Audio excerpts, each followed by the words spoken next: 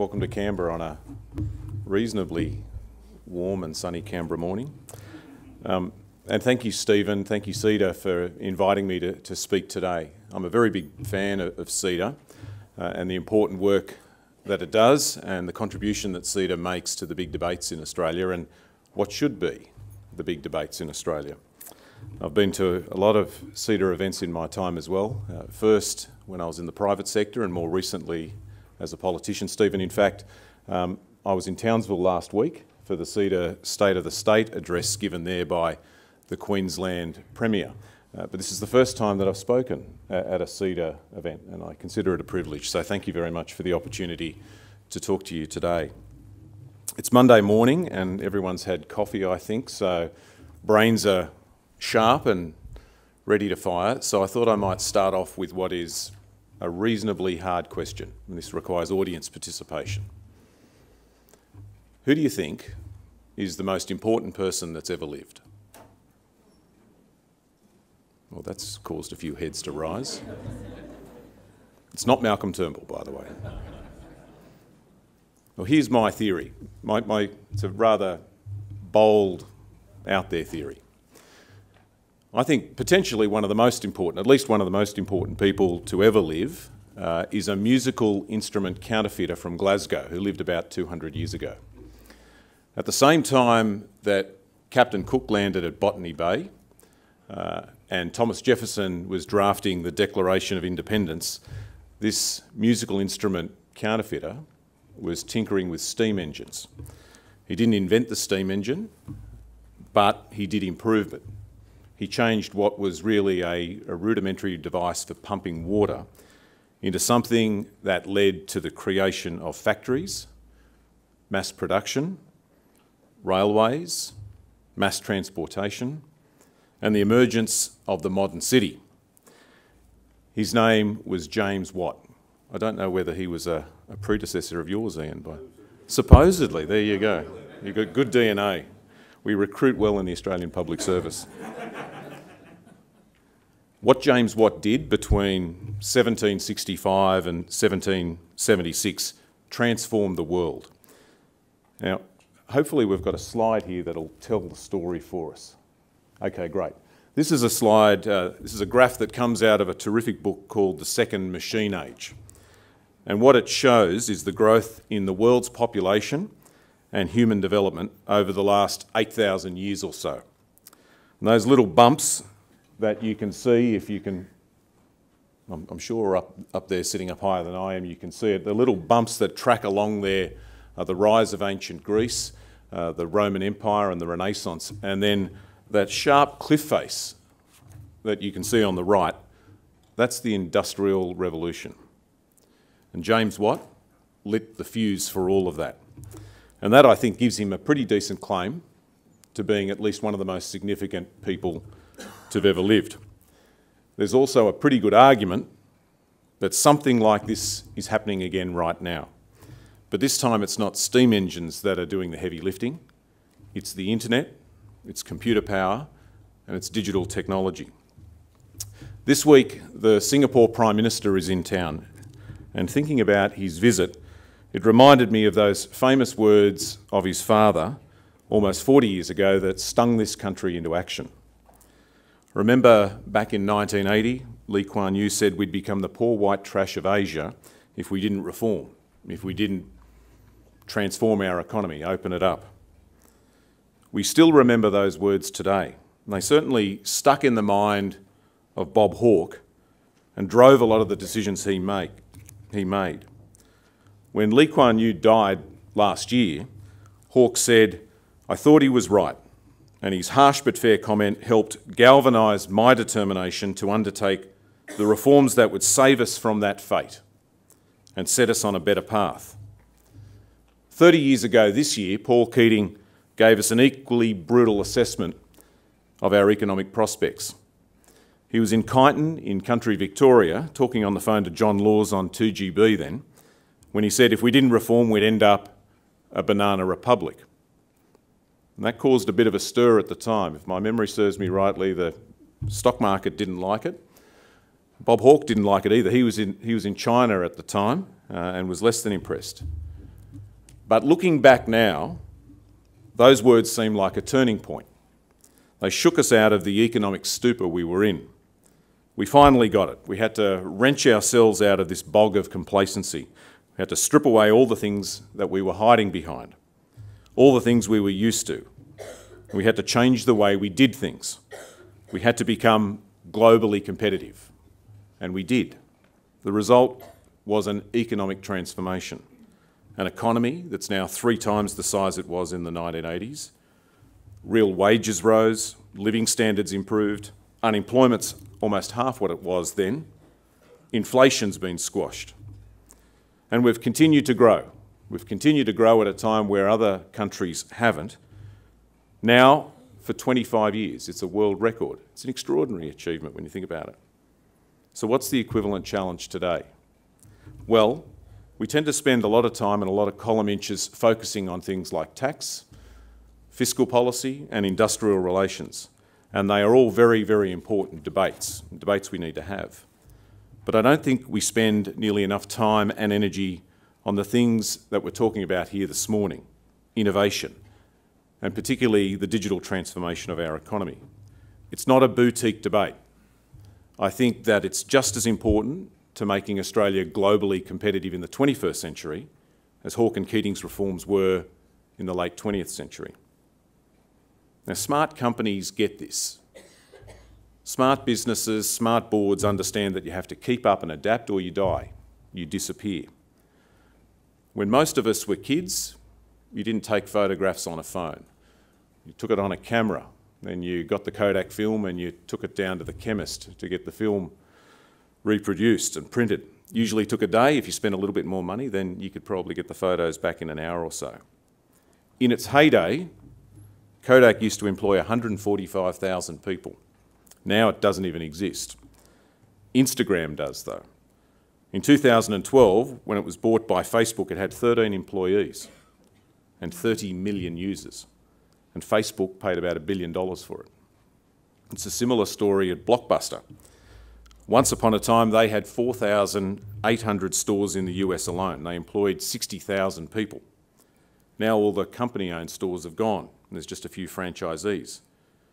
There are no Netflix stores, but they do have about 83 million customers already in more than 190 countries, and they employ only 3,500 people. Half the companies on the US Fortune 500 list have disappeared in the last 15 years. Most because of this, a sort of digital Darwinism. And the same sort of threat that faces companies also faces countries, but just on a bigger scale. Digital Darwinism. You know what I mean. In the decades ahead, it'll be the countries that transform their economies to meet this challenge the quickest and the best and the most fundamentally that'll be the most successful.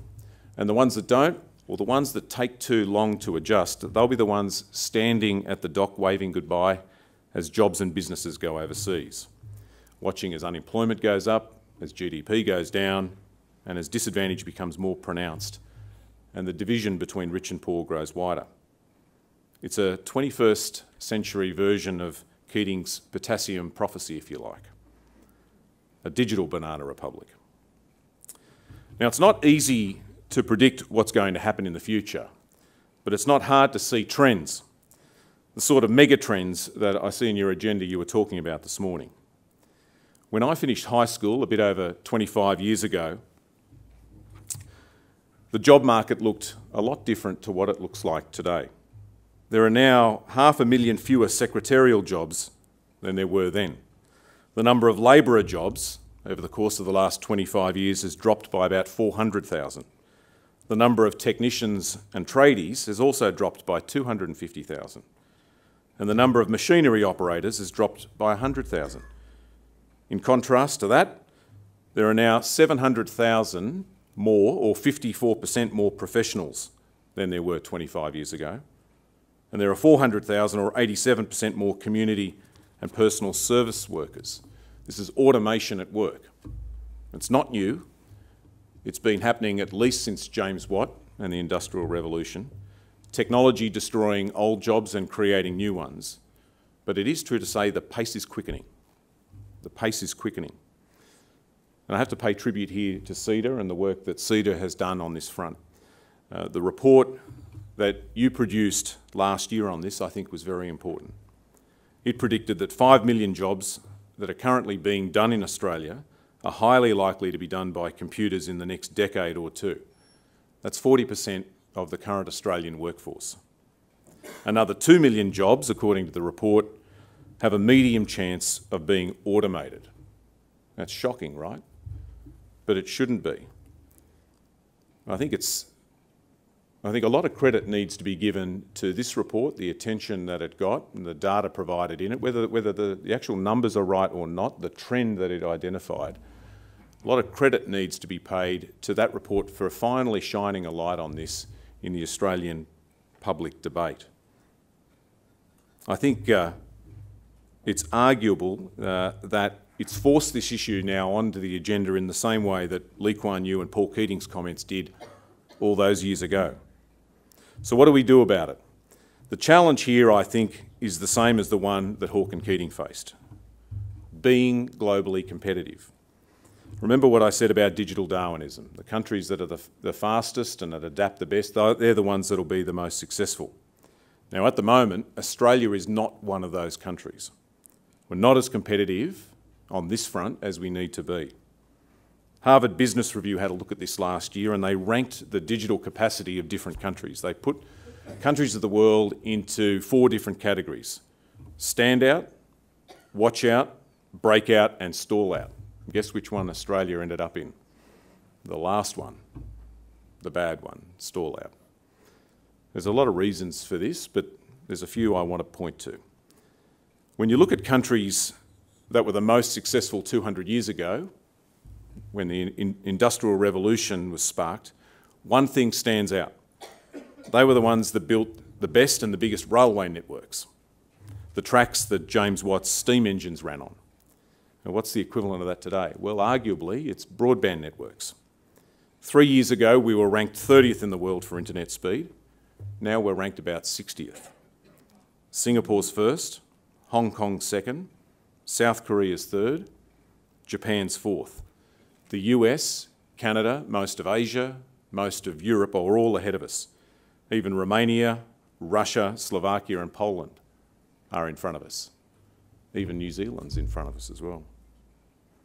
We're also behind when it comes to access to capital for startups.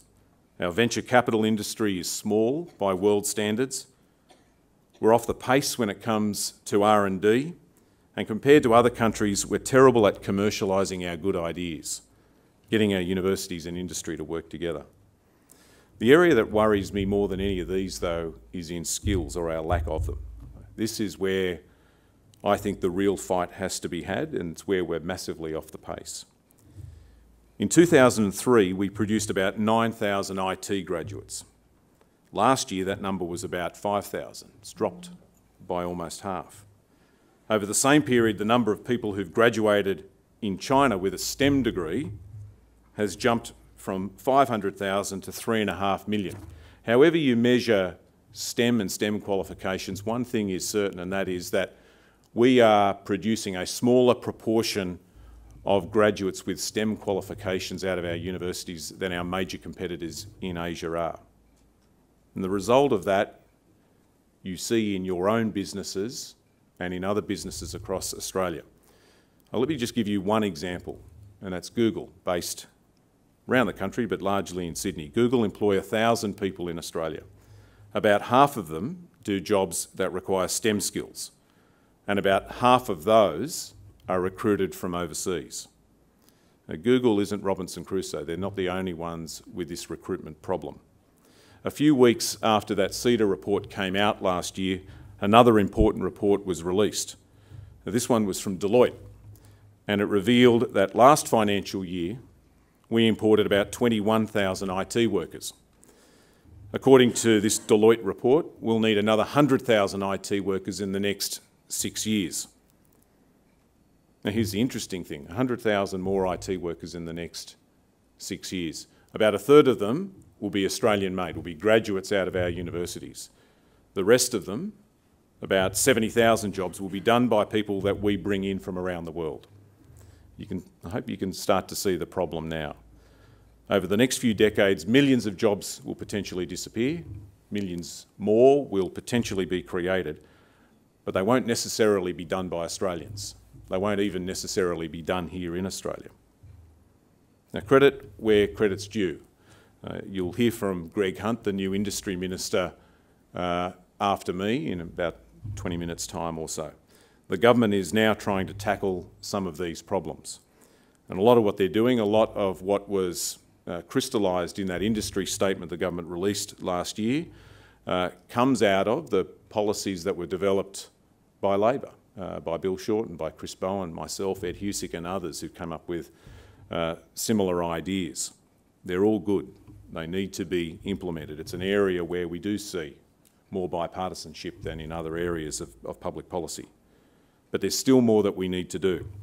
From the bottom up, from local government, state government, at a federal government level as well, we've got to look at everything we do and all the laws that we administer and make sure that they're fit for a digital age and are better than what our competitors are doing in other parts of the world. Now, I presume this is what every board worth its salt is doing with its business, making sure that its business is fit for a digital age, that what it is doing is more than competitive with the people that it seeks to beat in the marketplace. And that's what we've got to do as a government, as a country as well. I also want to make this point, and that is that this is not just an economic challenge. There are also real social consequences at play here as well. Last year, CEDA produced another important report, and this one focused on entrenched disadvantage. Now, I represent Paul Keating's old seat of Blaxland in the southwest of Sydney. It's not a rich area. It's a place with a lot of disadvantage. The unemployment rate is almost twice what the national average is. And here's the interesting thing. Research shows that if English is your first language and you speak it well, then your risk of being unemployed is about 5%. But if English is a second language, if you can't speak English or you speak it poorly, then the risk of being unemployed in my electorate is 25%. It's a massive difference. English has a very big and important impact on your career prospects and your employment prospects. Now, think about the world that our kids are going to grow up in. I'm about to become a dad myself in about 3 weeks' time, I think. So that's why I've got the phone here, just in case. In the world that little boy or that little girl grows up in, it won't just be English that determines their employability. It'll be their digital skills. The US economist Tyler Cohen talks about a future where there are two types of people. Those who are good at working with intelligent machines and those who are replaced by them. Now, this doesn't mean that we're all going to end up being computer programmers or software engineers, of course not. But it does mean that we all need to be increasingly computer literate. If you're not, you're going to struggle. Life will be a lot harder. And my big worry is that we're going to see life get harder in places like the electorate that I represent, where there is already significant disadvantage, seeing that become more entrenched by these big trends. It's why the Labor Party puts so much store in education. I'm the first person in my family to finish high school. Nowadays, if you don't finish high school, it's almost impossible to get a job. In the future, it's going to be even harder. It's why we focus so much on Gonski. It's why boosting teacher quality and teacher skills are so important. It's why we keep making the case for incorporating coding and computational thinking into the school curriculum from kindy up. Not a revolutionary idea. It's done in England, Vietnam, many other countries around the world. And it's why we need to make sure that not only do we meet that national target of 90% of students finishing high school across the board, but that in particular we meet that target in areas like the one that I represent. Now, Stephen said I've now got a new portfolio. I'm now in the trade portfolio, and I want to talk just briefly about one other mega trend. You see this You see this trend in the rise of Donald Trump, however much longer that lasts. You see it in Brexit, and you even see it in our recent election and the return or the re-emergence of One Nation. The Prime Minister has been talking a lot recently about creeping protectionism here and around the world, and he's right to be concerned. The point I want to make today is that this is just a symptom of something deeper and more concerning that's going on here. In the decade before the global financial crisis, the living standards of many people in developed economies around the world went up. But since the GFC, they've been flatlining or falling. And I think this explains a lot of what's going on here, a lot of the reason for the reception that people like Trump and One Nation have received. There are a lot of people that are hurting, a lot of people feeling like they're going backwards rather than forwards. And it's not just a feeling, it's a fact. In the UK, the median income for people aged 31 to 59 is now less than it was a decade ago. In the US, the typical American family is worse off than they were a quarter of a century ago. A lot of Americans are still earning less now than they were before Lehman Brothers collapsed. And here in Australia, in the last 2 years, national income per person has also gone backwards. Now, some of this is a hangover from the GFC, but it is also part of a bigger trend of increasing inequality. I think you've been talking a bit about this morning. You can see more of it on the front page of the Sydney Morning Herald. Here in Australia, the gap between rich and poor is the biggest that it's been in 75 years. And when you add to this the big jumps we've seen in unemployment in WA and Queensland recently as the mining boom tails off, and then you add in the increasing cost of housing in places like where I live in Sydney, and then you throw in what we're talking about today, automation, the threat of a robot taking your job or your kid's job, and you can see that what you got here is a very toxic mix. That's why you don't hear the Prime Minister talk so much anymore about what an exciting time it is to be alive. And the simple reason is because it doesn't resonate. It's not what people are thinking. It's not what people believe. And there's a real risk that with automation, with the digital transformation of our economy, that this gap will continue to widen and will continue to grow. We'll continue to see the hollowing out of our middle class. And if that happens, we'll see lower growth and we'll see more Trumps and more Brexits and more Hansons. All of the evidence from CEDA to the World Bank to the IMF indicates that greater inequality means lower growth. But if we can transform our economy to meet the sort of challenges that I'm talking about today, and if we can reduce this gap, then our economy will be bigger and the Australia of tomorrow will be an even better place to live. This is where the debate in Australia, I think, needs to be. It's where I'm focused, it's where Labor's focused. We have got to get this right, because if we don't, then the words of those economic giants from 30 odd years ago, they'll come back to haunt us. Thanks very much.